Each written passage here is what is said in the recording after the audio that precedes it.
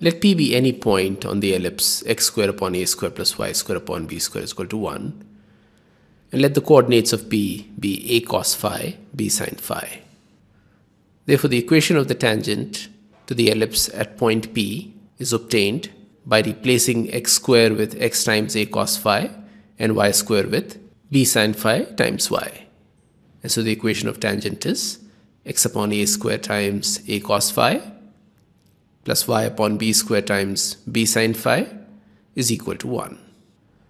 This simplifies and can be rearranged as x upon a sec phi plus y upon b cosec phi is equal to 1.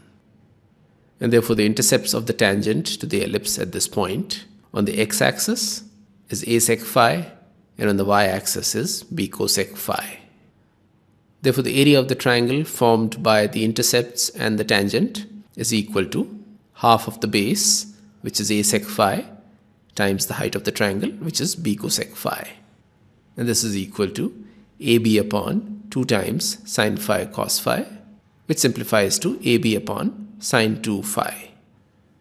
Now, the area of the triangle is minimum when the denominator sin 2 phi achieves its maximum, and this is when sin 2 phi is equal to 1, and therefore the minimum area of the triangle is equal to AB, which is the required answer.